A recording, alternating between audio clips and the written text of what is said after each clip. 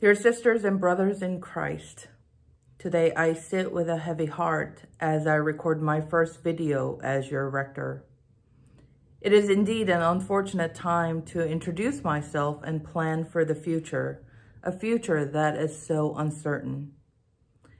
At the same time, it is through this kind of uncertain times our priorities as a Christian community of faith can be clearly redefined.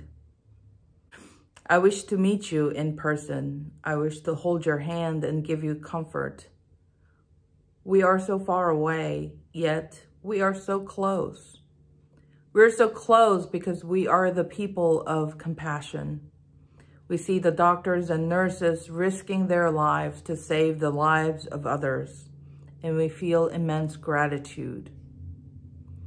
We see the pain that is hitting this nation, and we feel immense sadness and rage.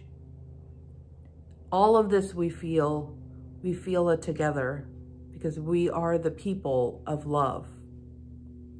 Our presiding Bishop Michael Curry says, love is the way.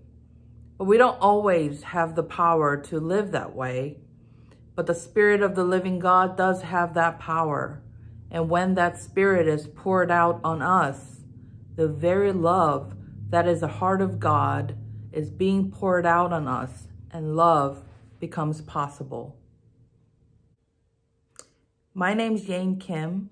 To be exact, my name is Yein Esther Kim Griffith.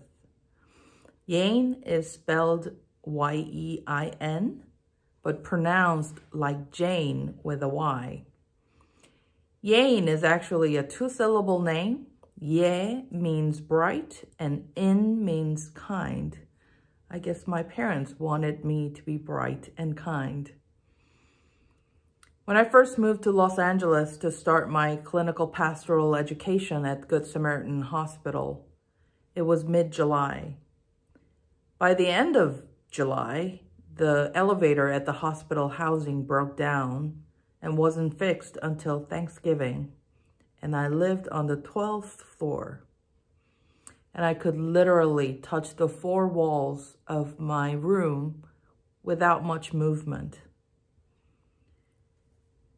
Later, then my CPE supervisor, the Reverend Dr. Canon Ron David, called me a pioneering woman, intrepid Christian pilgrim, a witness to social justice, an apologist for faith. A description of me that I try to live by. I didn't know what was ahead of me then, and we don't know what is ahead of us now.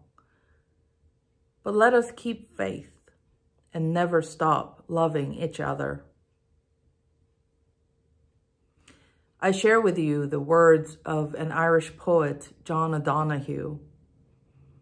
Awaken your spirit to adventure, hold nothing back, learn to find ease at risk. Soon you will be home in a new rhythm, for your soul scents the world that awaits you. Be safe and God bless you.